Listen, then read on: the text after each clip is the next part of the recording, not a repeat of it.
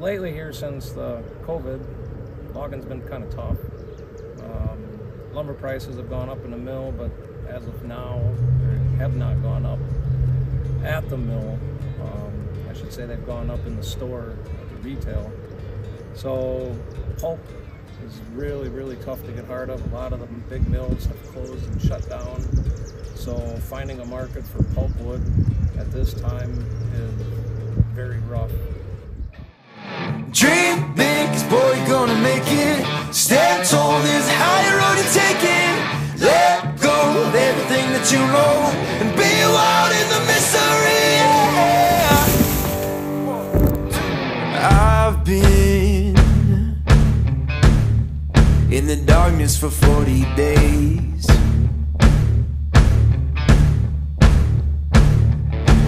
I've been searching for holy flames, a sign to light up the way. So can you help me out? Can you help me out? So there's been a lot of big changes lately here at Mount Washington. Most notably, you can see it in the front yard. We're missing a few trees now. That has actually extended to the back portion of the property. As I'm walking by a brush pile right here, you can start to take in the fact that we've done quite a bit of clearing and thinning, as the logging company would call it, select cutting. That is to say that we leave a lot of the younger, youthful trees, and we take out a lot of the older ones that are nearing the end of their life anyways. We've taken a lot of ash trees out. We've taken a lot of oak out. But what we've done is we've left enough in there that new growth is going to be able to sustain itself and actually do better in a thriving format moving forward. It's exciting to get the work underway, but when it comes with the cost of chopping trees down, it makes me really sad. The good news is we've got great ambitions of putting new trees back in their place. Fruit trees, big flowering trees, beautiful trees. They're gonna occupy a lot of this space that we've already had to take trees out. This was a select operation, and we needed to do it for the health of the trees and the property as a whole. Sean is behind me with his dozer. He's gonna be working on taking down this bowl of a tree on the back hill. It is at a goofy angle, and it's extremely difficult to get down, but you know, this is why we hired professionals to do this. He'll get it figured out, but it is amazing to me the complexities that go into making sure these trees fall correctly and without damaging anything else in the property. Let's have a look.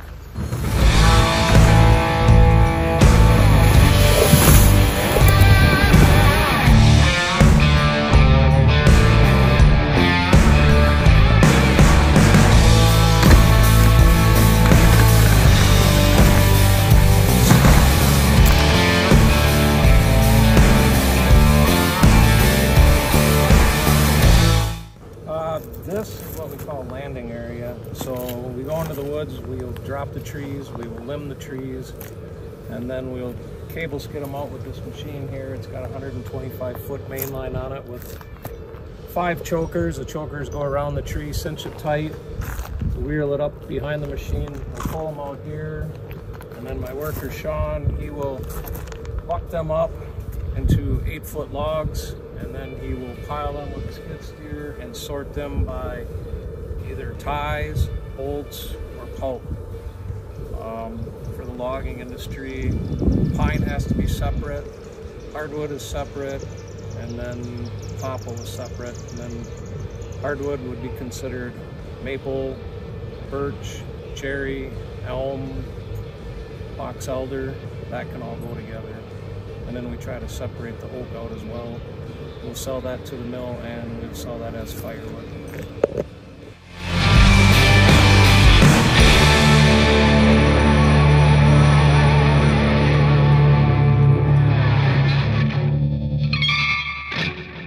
So I'll just start with your name.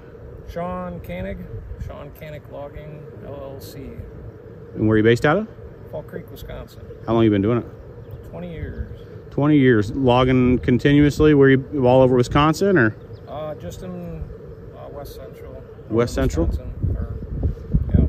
Eau Claire area, up to Colfax, down to Oliva, Augusta, Menominee.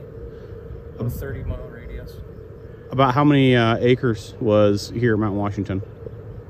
Oh, probably 3, 4. And so you took about 3 or 4 acres worth of it off. How many truckloads of wood do you think there is? Well, with the pulp we got over there, there's probably 5 or 6. And we got maybe 3 semi-loads of pine and 4 semi-loads of ties and 2 semi-loads of bolts. That's a lot of wood. Yeah, quite a bit of wood for just that 3-4 acres. Is that pretty typical to be able to pull that much wood off of 3 or 4 acres, or? In woods like this, yeah. Yeah. I mean, it's pretty dense. Yeah. In this area, you had quite a few trees, you know, packed in a tight area.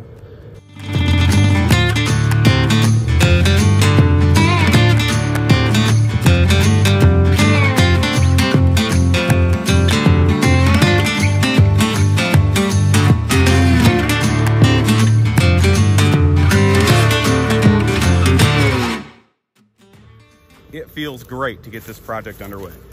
We've looked at plans, we've developed plans, we've looked at what the real costs were going to be to do this project, but now we've actually started something. Visible, physical, we've actually started the logging process. In the coming weeks, we've got other really great plans with local groups and organizations to do other elements of this project, but we've wanted to stay true to everything. Share everything with you, disclose everything. There's nothing to hide here at Mount Washington, and we're glad you came along. I've been in the darkness for 40 days.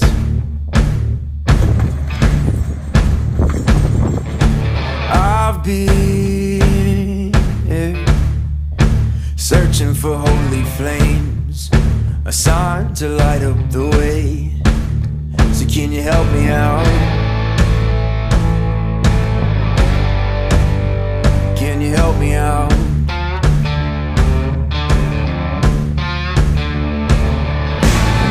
I've been more certain of truth before.